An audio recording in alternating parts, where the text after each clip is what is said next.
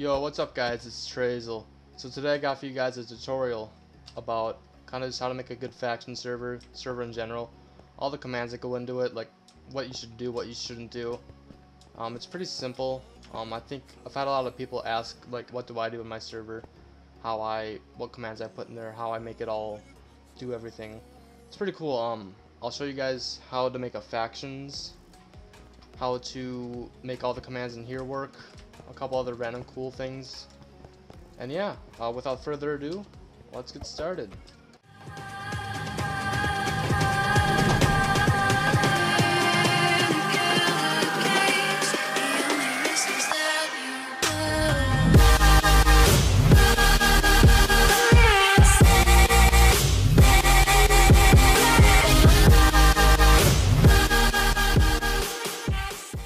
Okay, so the first thing in any server, obviously, you have to make the spawn. Usually on any server, when you first get into the world, you want to make a big impression, and this is where you first start my world. Now normally you start in here, and how I kind of have it set up is you just kind of see all this, you see outside and you're like, whoa, that's kind of cool, take this to enter, and yeah. And then it gives you a couple things, some starter loot. Always give people starter loot. But yeah, just make sure your spawn looks really pretty. Make sure it's just very attractive to attract a lot of people that come into the world and are very impressed by it. Not too big so that it's overwhelming. Just enough so that it looks nice. So obviously another aspect of any server would be shops and currency and like the economy. For a faction server, definitely want to include almost every type of thing you can buy in the game in your shops, like anything from armor. You want to include some kits maybe, and you also want to make sure that you know what kind of currency you're using. There's three main types of currency that I know of, that I can think of, and that would be number one, a physical currency. Like maybe have a currency that people can't obtain, like a end crystal that I can't find, or maybe a nether star. There's one. There's something like these that, you know, something they can't get in survival, or another star that's very hard to get in survival. And use that as your currency for people to use as to buy and sell things. Number two, what I use in my server, which would be a virtual currency, like a scoreboard, where it adds you to a scoreboard and stuff like that. I can have a tutorial later on how to do that. But then the third one would be something like an experience, like an XP kind of thing, where your XP is your money. And now it's a great way to do it. I don't typically like it because whenever you die, you lose it. You lose your experience, it goes back to zero, and that means you lost all your money. So usually that's the main reason I don't do experience as a currency. But you know, if it's what you like, it definitely has its advantages. For example, you can earn money by just killing mobs and doing random stuff, because you earn experience from mining and killing mobs in the normal game, so that can be an advantage to that. But yeah, just stuff like that. And also about the economy, which would be another aspect of the whole money system. What I mean by economy is just having the whole thing balanced, making sure nothing's overpowered, overpriced, underpriced. There's no exploits, and by that I mean like there's nothing that people can like use to like get fast money or cheat. It's all balanced. Now, something I could show you as an example is maybe this redstone could sell for maybe $50 compared to 16 what it is now. Now, what that would do is, instead of people going around getting a bunch of iron, which sells for $8 each, they just sell redstone. They would never want to sell iron, because why would you sell iron when you could sell redstone for so much more? You just gotta have that balance in the economy so that it keeps everything even, so that there's no like exploits and no outliers in the whole currency system. Because then there's no point in buying certain things when there's only one thing that's good to get. So next, obviously this is mainly a faction server, so I'm going to show you how to make a nice factions. So what I do in this server is I have the faction spawn separate from the main spawn. So you go to main spawn, buy your stuff, get everything you need, then you come here, and you can't go out right away. You have to press this button. The reason I do that is because it prevents people from spawn camping players. Because if you just jumped off, first of all, people could just hit you off and kill you. Second of all, people could just be standing down there waiting for you to jump off and then kill you. That's pretty bad. So what I do here is I press a button, then what it does is it teleports you to a random llama out there. And I have spawners for llamas so that it spawns llamas constantly. So that when you push the button, you have no idea where you're going to spawn. So you spawn to a random llama. There's no way people can spawn camp you because they don't know where you're going to come out. And it's pretty safe, I'd say. I've not had an issue with spawn camping since, at least for that aspect. Yeah, that's mainly how the faction spawn would work, besides, you know, the commands. Just build something in the middle, make sure it's protected, I'll show you that in a second, and then, yeah, just kind of, I'd recommend having those buttons that teleports you to a random llama, or whatever you want to do, so that it prevents people from being able to spawn camp you. So next, I'm going to show you guys a lot of the necessary commands for a world, any world, to make it protected, so that people can't grief it. Then after that I'll show you the factions commands, and then after that I'll show you some fun commands you can have in your server to kind of make it unique, make it attractive for other players, so that when they join your world they kind of want to stay.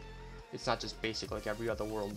For any server in general would need these commands, and I have these as tour spot effects because I have a thing called zones in my world. You can explore them and find loot, and they're protected as well, so I just have it all in the same thing.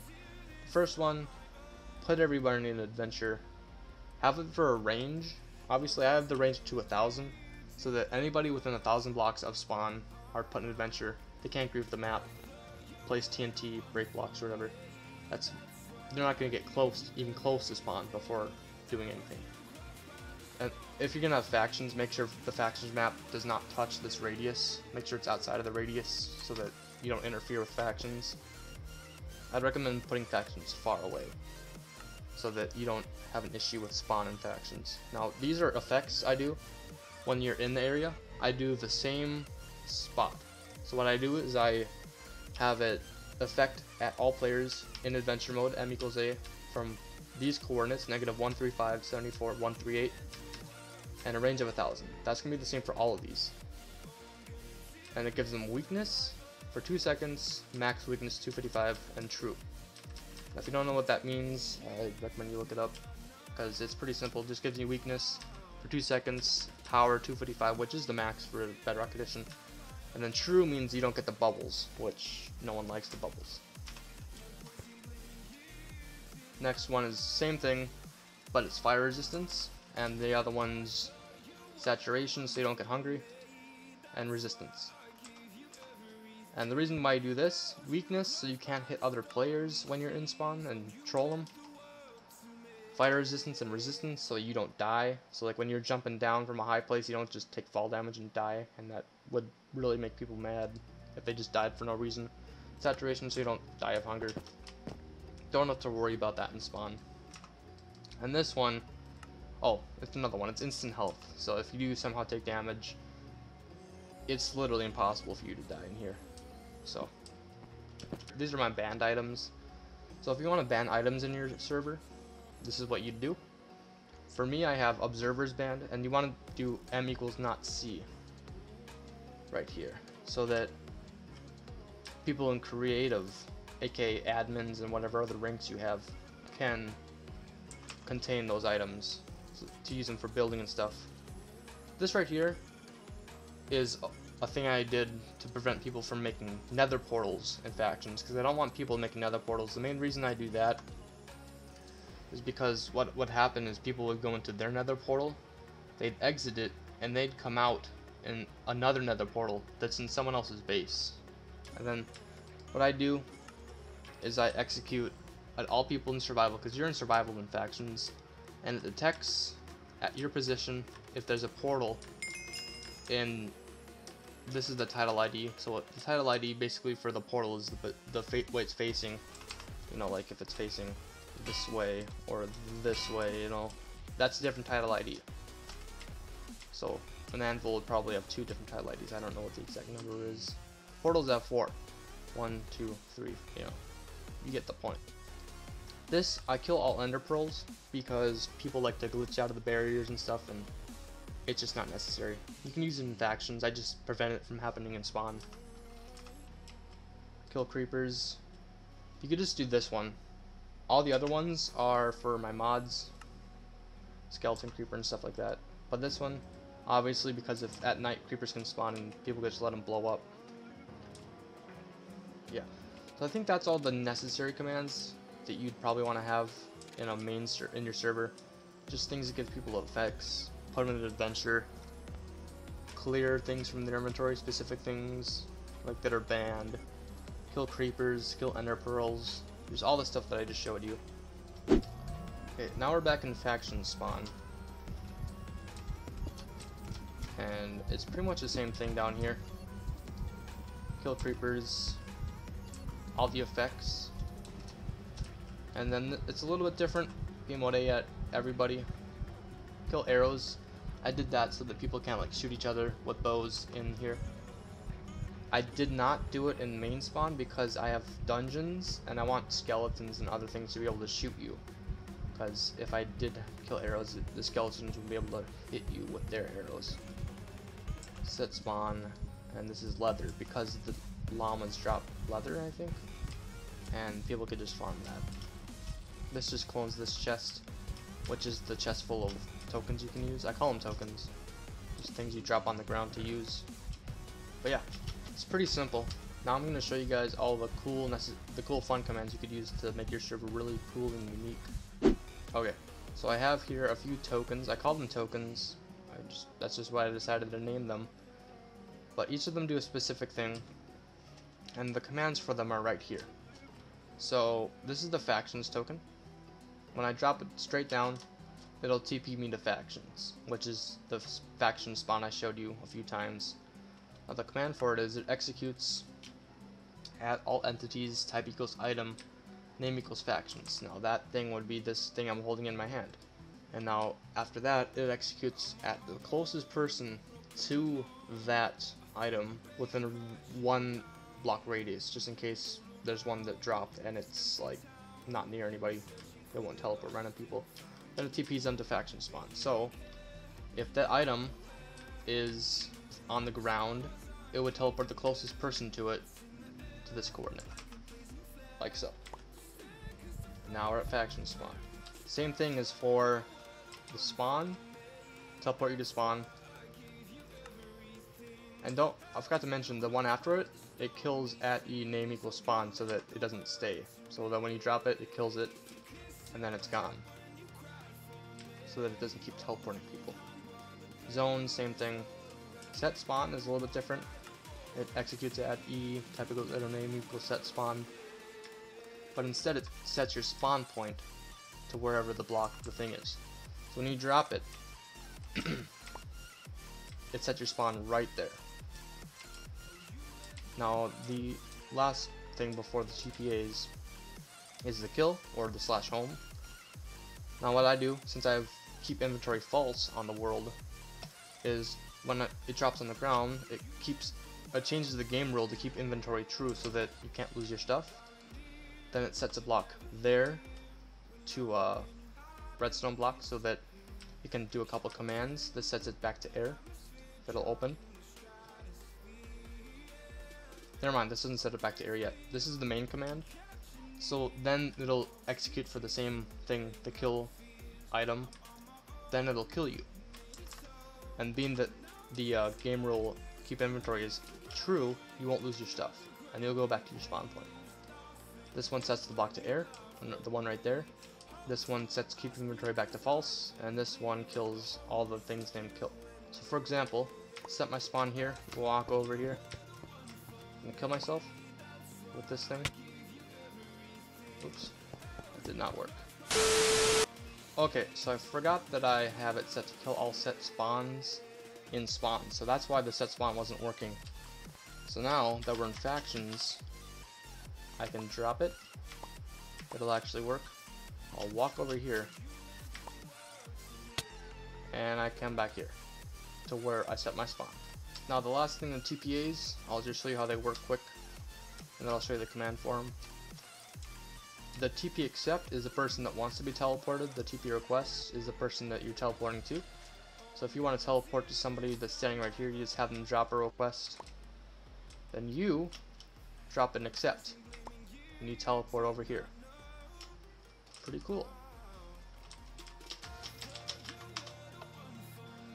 And the commands for that are right here, TPA.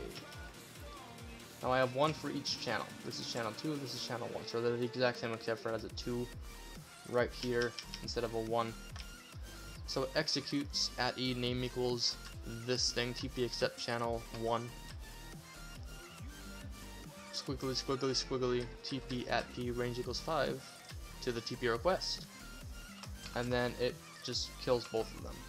Yeah. That's it for the video, that's all I had. Basically, just make a spawn, make shops, just get it all set up, make the shops, make the currency, get the economy all figured out. And then all those commands should just do everything for you. It's pretty simple, just make the factions work. And then the hardest part really is just managing all the players. Everybody, if you just trust me when I say this, anybody and everybody's gonna want to break the game. Nobody's not gonna want to cheat. If there's a way to cheat, somebody's gonna do it. So you just gotta try as hard as you can to make the game unbreakable. And I think I've done a pretty good job over the past few months as the server has been progressing. But yeah, like I said, if you want to join the server, I've said in the past videos, just friend me on Xbox. There's a Discord, I'll leave in the link below. Don't forget to subscribe, bell notifications, follow me on Twitter. I always post, I mean it's an automatic notification, but I'll post whenever I upload a new video. And I hope you enjoyed. Peace out, everybody.